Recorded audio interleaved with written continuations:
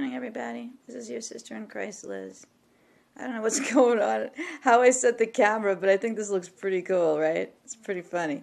Anyway, you don't need to see my face. You just need to hear my voice. And what I need to say is this.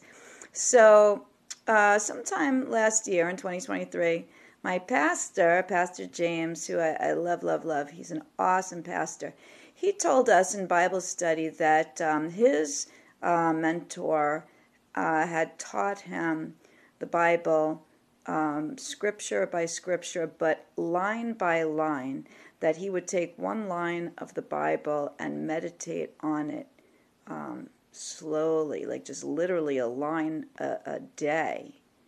And when I heard that, I thought about it, and I said, I'm going to start doing that.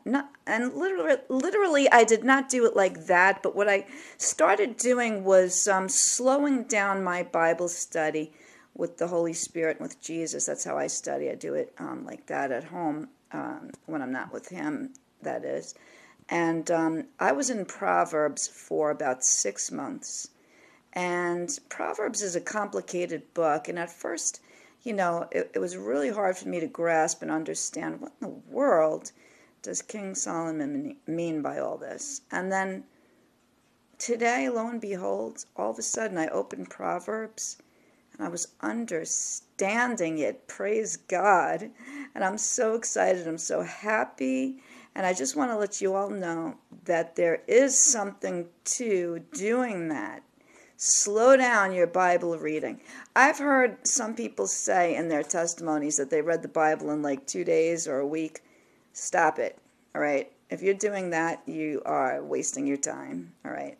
There's no impressing people that you read the Bible in 2 days or a week or whatever, because you have a knowledge of what it says, but you have no understanding.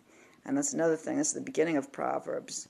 You can have wisdom without understanding. It's useless. Okay, so everybody, slow down your Bible reading, and I promise you it will pay off. I am so happy. I'm so glad.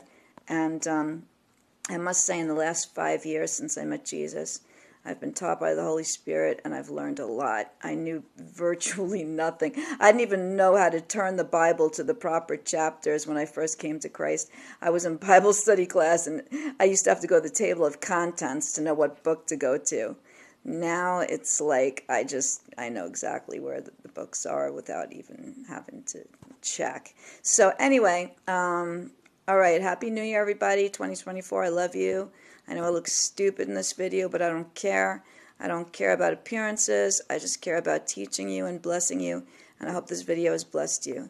And Heavenly Father, please let everyone who hears my voice be blessed by this video, and I hope they study the Bible just as I have, so they have understanding with wisdom and knowledge, and let the Holy Spirit teach. Father, I pray that you fill these people with the Holy Spirit so that they may have godliness, and I hope they walk the narrow path, Father, and do not waste. There we go. I knew I could have done that, but I was having fun, I have a weird sense of humor, I suppose, but anyway.